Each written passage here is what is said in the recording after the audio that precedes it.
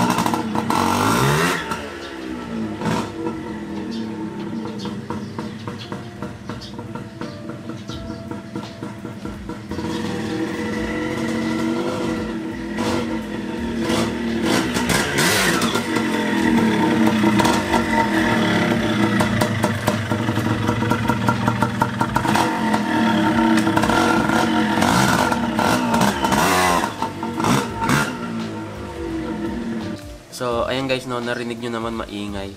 So, ang madalas na sira kapag ganon yung clutch housing gear at yung primary gear. Dati ganon din yung HD3 ko nung bagong build siya, di ba? Pero nung pinalitan ko siya ng clutch housing at primary gear, nawala yung halinghing. Ngayon, itatry nating palitan itong clutch housing at itong primary gear ng DT natin. At sana umayos. At nandito din si Kawasaki Brutus ko. Ayan. Ito naman yung mga bagong pyesa natin. Nakahanap pa rin ako ng bagong clutch housing. Ayan. Meron din akong bagong primary gear. Meron din akong bagong spacer sa clutch housing. Ayan. Tapos nakabili na rin pala ako ng side cover lock. Ayan. Itong side cover lock na to pang RX King siya. Kinonvert ko na lang siya pero hindi ko na na-video. Ito siya. Pero same lang siya sa DT. Ayan. Dati, nung hindi pa siya converted, ganito siya kahaba. Ayan. Tapos, pinutulan ko lang at nirelocate ko itong pin para mabunot ko yung susi kapag nakalak. Kasi baliktad to eh. Tapos, nakabili rin ako ng rubber grommet sa side cover lock natin.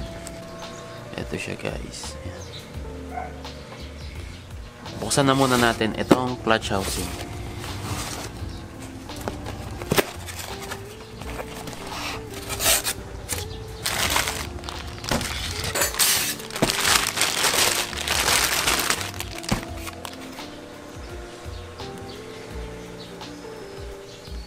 Ayan siya. Tapos meron din akong primary gear. Bago din to, old stock lang kaya nangitim na. Or itim talaga to. So ayan guys. Install na natin. So guys, umaandar naman siya ng maayos. Maganda naman yung hatak. Yung ingay lang talaga ang ayaw ko. Gusto ko tahimik talaga. So una, de-drain muna natin itong oil.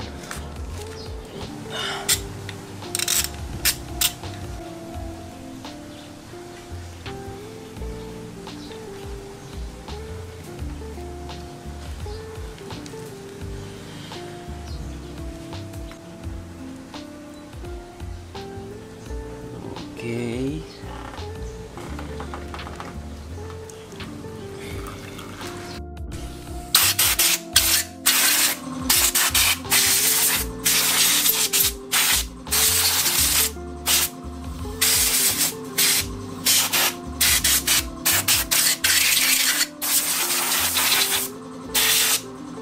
So guys, ngayon tanggalin muna natin itong mga hose at cable natin.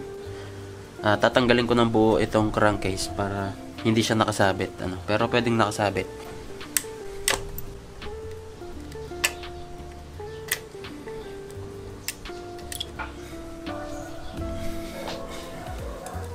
Ang RPM cable.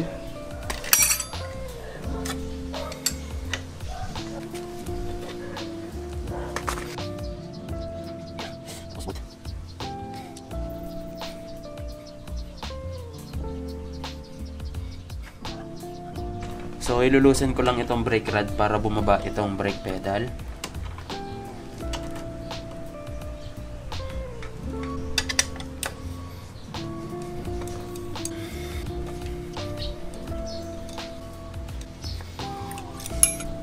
Hindi na natin siyang hugutin.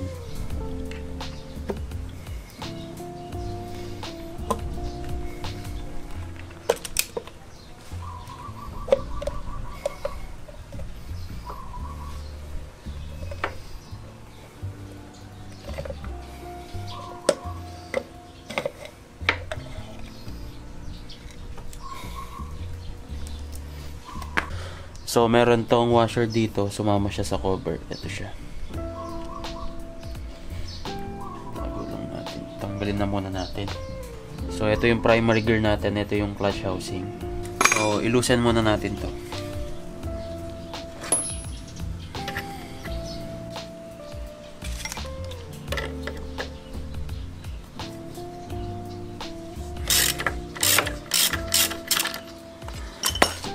Tapos itong clutch boss, tatanggalin na natin.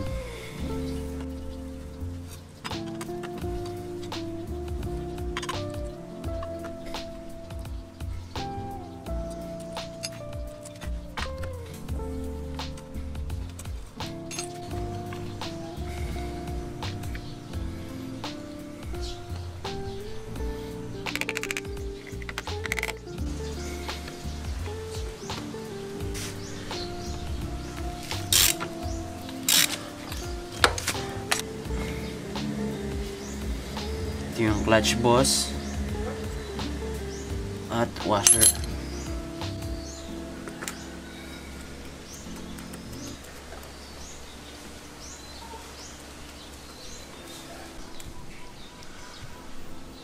So, ito yung spacer natin.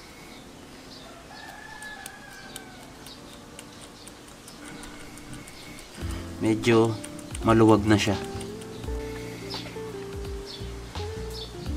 Tanggalin na rin natin itong primary gear.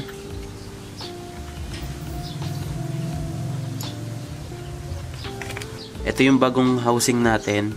Ito naman yung lumang spacer.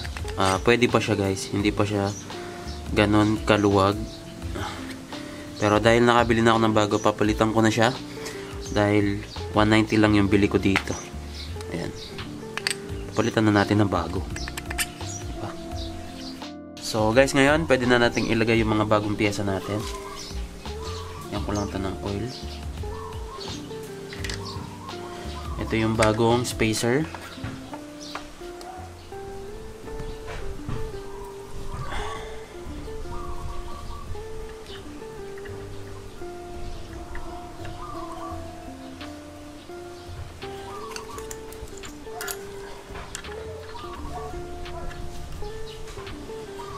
Itim talaga siya.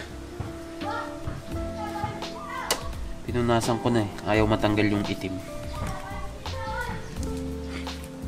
Tapos itong clutch housing. Lalagyan natin ng oil.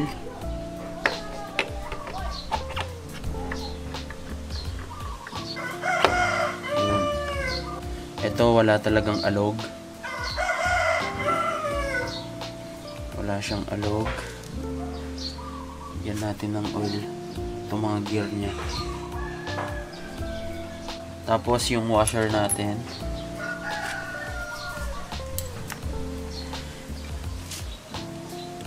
Itong clutch boss.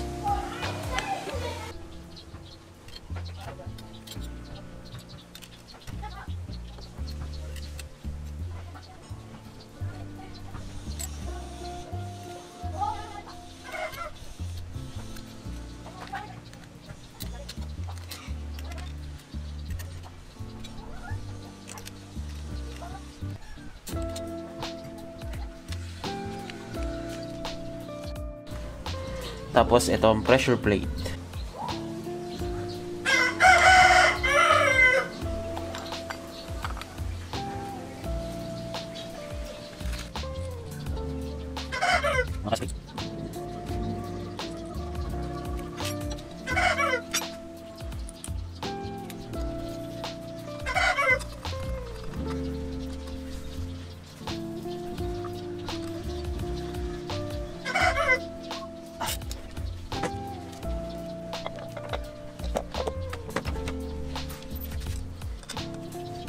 Tapos guys, yung oil natin na 600 ml.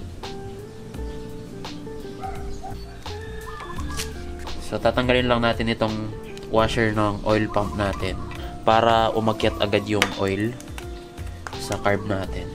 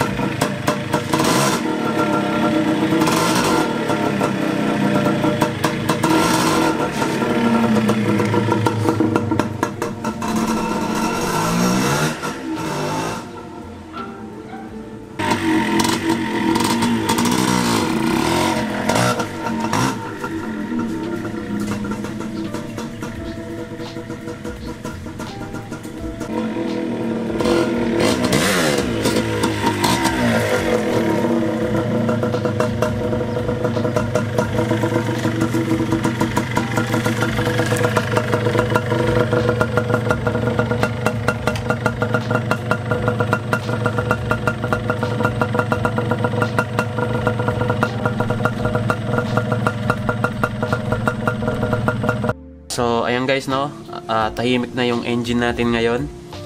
Ngayon ilalagay ko na yung side cover lock natin. Ito muna ng rubber grommet.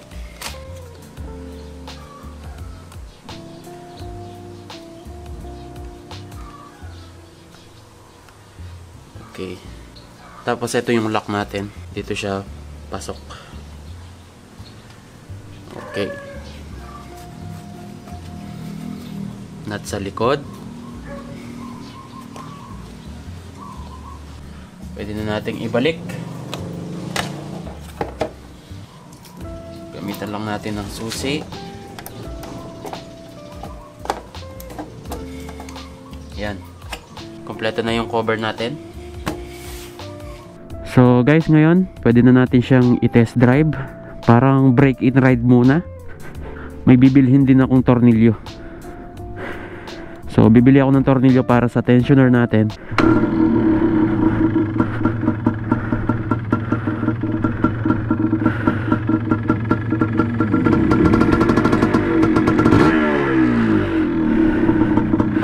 Parang break-in ride na rin.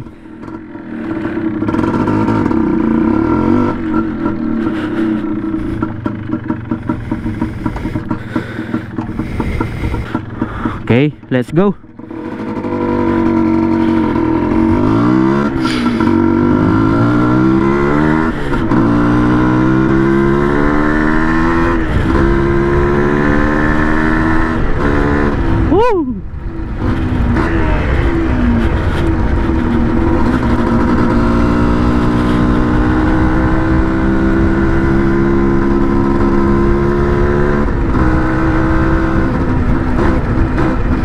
Sarap niyang gamitin guys.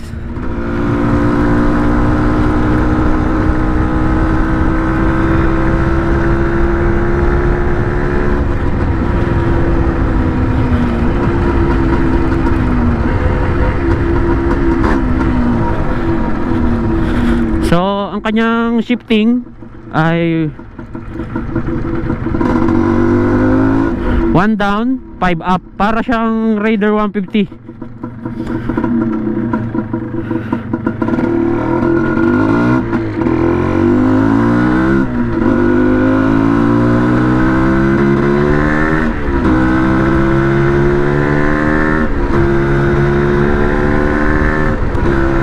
Oh yeah.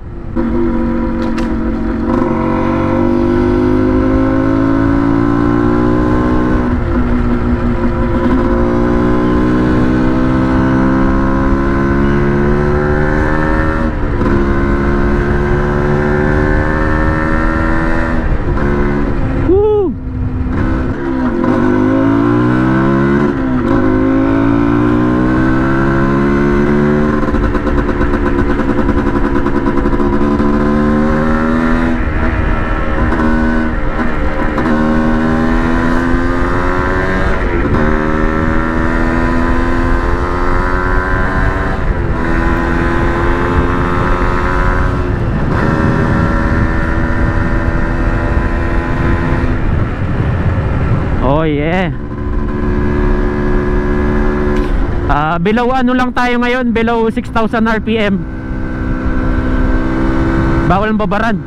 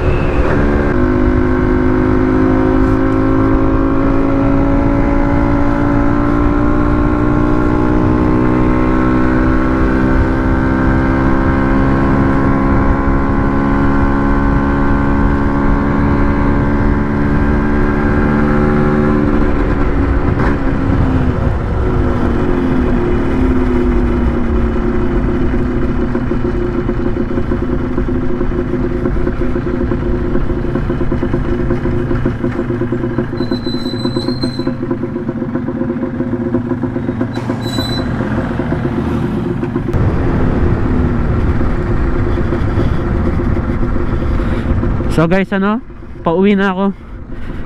Nabili ko na yung tornilyo. So yung tornilyo na yun gagamitin ko sa chain tensioner. Papakita ko sa inyo mamaya yon. So hanggang dito na lang muna itong ride video na to. Kita-kits sa bahay.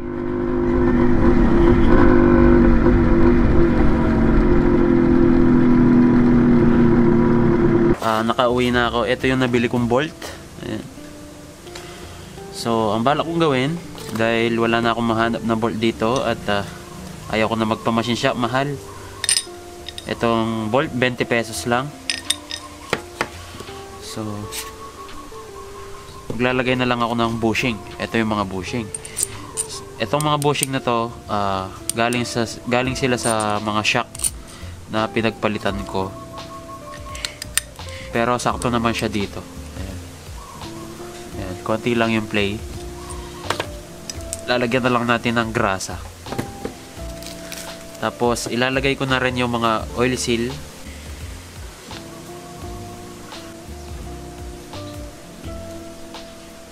Lagay lang tayo ng grasa sa loob.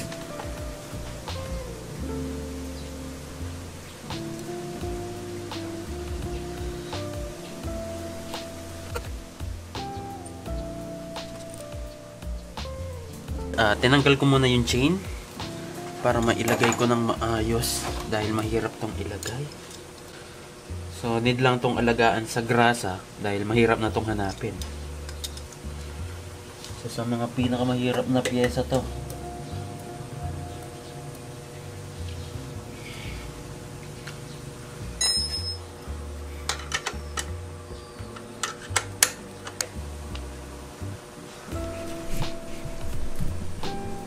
So, ayan guys, nailagay ko na yung chain at meron na tayong tension.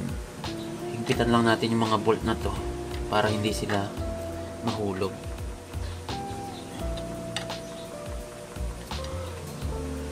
So, ayan guys, okay na rin yung chain tensioner natin. Hanggang dito na lang muna itong vlog na to. Kita-kits sa susunod na vlog.